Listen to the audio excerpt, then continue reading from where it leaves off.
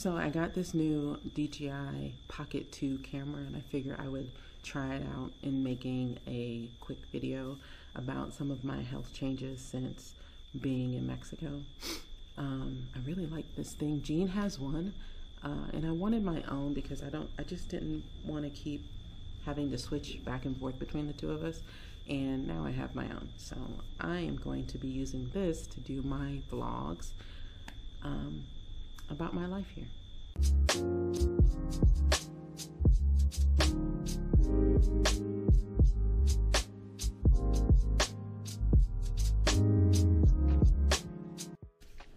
Hello, if you're new here, my name is Alum from Our Ex's Life. This is a YouTube channel with my husband Eugene where we share our life here in Mexico. Mexico is not our forever place. It just happened upon us. We've been in Mexico since June of 2023, so that's what, like 10 months? And I've gone through a lot of health changes over the last 10 months. Some happened very quickly, others have taken this much time to reveal themselves.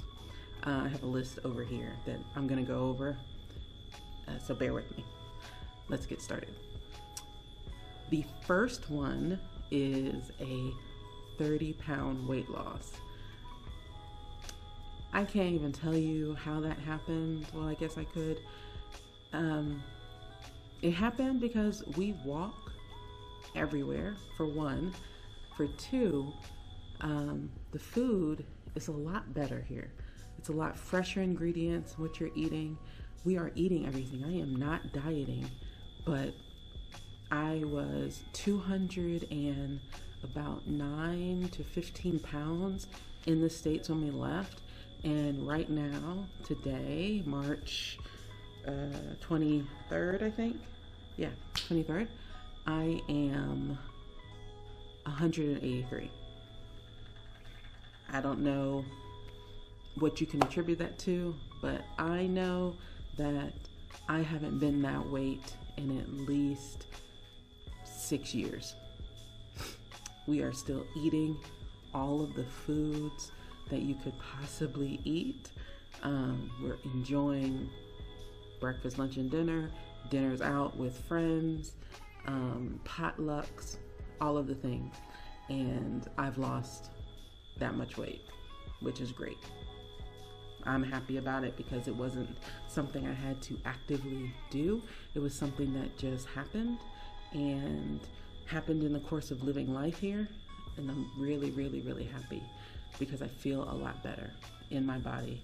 The only downside is now I need to buy more clothes because the clothes that I moved abroad with don't fit.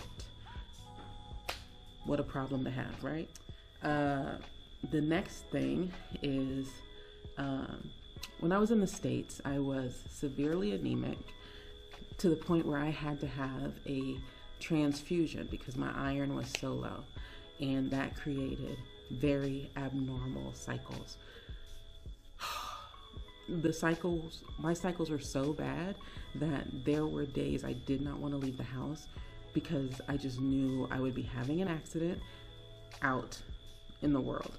So I would spend those days at home, and most of the months, the last 2 years, it was upwards to like 15 to 20 days out of the month I was on my cycle. Within the first 30 days of being in Mexico, my cycle normalized. Hi everyone, I forgot to add that I was on track to get a hysterectomy in October of 2023, but since my cycle corrected, that is no longer my journey. I started having a normal cycle, which was beautiful. I can't even explain to you how relieved I was to finally feel normal again. But it didn't last long because I want to say around September, October timeframe, my cycles kind of just stopped. And then by December, I was having hot flashes. So that's the next item, is menopause. I developed menopause since I've been here. I'm kind of young to have menopause. I'm 46 now, but so it happened when I was 45. My mom didn't develop menopause until she was in her 50s. So mine, I think, was related to the fact that I have hyperthyroidism and my hormones are completely out of whack. And here I am now. I am like in the early stage, premenopause, perimenopause, menopause. I'm in some sort of pause right now. What my friends like to call my personal summer. I have fans throughout the house. Multiple fans in my bag, in the bedroom, because when that hot flash comes on, oh, it is unbearable. Like completely unbearable. I absolutely loathe it. Oh, it's the worst feeling. I would wish it on my worst enemy, but I wouldn't wish it on you. The next thing, number 4, weight loss, normal cycle, and menopause are the first 3. Number 4 is endurance. My endurance has increased. Walking miles just about every day or every other day, naturally it increases your endurance. And the only reason why you're walking miles is because you're walking to this place, stopping, walking to the next place, stopping, walking to the next place. And then by the end of your afternoon, you've ended up several miles away from home. Of course, you can catch a taxi or catch the bus back to the house, but sometimes I like to walk home because you get to find new shops, new places to stop. Like today, I went and met Tracy for the Saturday market, and we went to lunch. And then I walked home. I stopped off at another market, got some incense holder, stopped off at a restaurant for some lemonade for my walk home, stopped somewhere else and got some flowers. It just kind of like multiplies. And then I walked the rest of the way home. Worked out great. I think I did like 12,000 steps today already. And I don't feel bad. I don't feel like I did some sort of heavy workout. I feel just refreshed. Granted, the walk home started to feel like really winded just because there's a huge hill to get to our house, and I took that hill because it was fully shaded, and that was I was winded. Recovered quickly, but that was hard. The last item on the list is mental health. Surprisingly, when we first got here, my mental health kind of took a dive.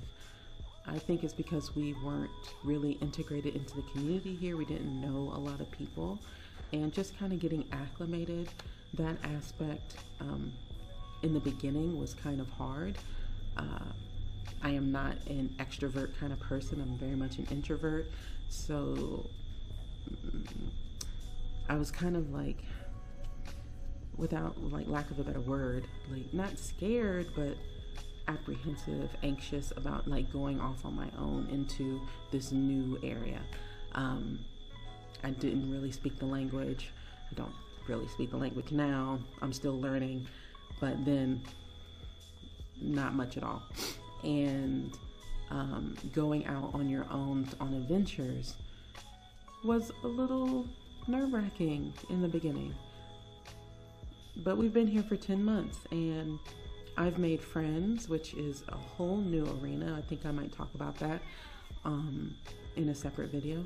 And Jean has made friends. There's a whole group of Black people that are here that we kind of get together every now and then. So you have that kind of community aspect. Our Mexican neighbors are great people and have been extremely friendly and welcoming to us. So there's a lot of community here that has improved my mental health. But I feel like being here with the amount of time that I have available, It's allowed me to deal with some really deep issues, like, who I am as a person now that all of my children are adults. I spent so much time being someone's mother and someone's wife that once my children became grown-ups, I'm left with this one identity and we're off doing our own thing. So those kind of changes have been hard and they're all works in progress. So that's what I've been working on. I journal regularly and just to write my thoughts down. I hang out with my girls here and try to find ways of things that I want, things that I'm interested in, things that I want to explore. And Mexico has been great for that. I feel like this is a great place for me to be in and a great place for me to figure out who I am as a person to help me get to that next phase in my life. Be sure to like, comment, and subscribe. Thank y'all for watching. If you missed anything, I will summarize it right now. The too long, don't listen version is health changes since I've been here. 1, weight loss. 2, normal cycle. 3, menopause. 4, endurance. And 5, mental health. So thank you for tuning in. And until next time, bye. I forgot one more thing. I don't even know how I forgot this. I went to the doctor back in February because I wanted to see how my thyroid was doing. I stopped taking my medication for a few months because I wanted it to be out of my system so I can really understand how it was doing. I went, she ordered a bunch of tests for me. Listen, a bunch of tests. I've never had this many tests ordered for me in the States. And I'm still hyperthyroid, back on medication, which is fine. But why did I go do the blood work on a Thursday morning, and by Thursday evening, I received 11-page report? That's unheard of. I received the 11-page report. It was in Spanish, but easy to decipher. That blew me away. I am no longer anemic, which is amazing. I have been anemic since 1998, since my daughter was born.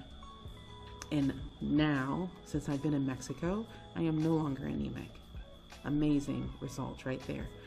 2, when I went to the doctor, she, with my paperwork, with all my blood work, she went over every single item on that report. Every single item. Explained it in detail. The appointment was an hour and a half long. My goodness. So yeah, I am no longer anemic since I've been here. That has been completely resolved. I don't know what resolved, maybe because I'm no longer having my cycle since I'm in perimenopause or menopause. But either way, yay me. I'm happy about not being anemic because anemia leads to so many other health issues when your body's not getting the amount of blood it needs. So that's it.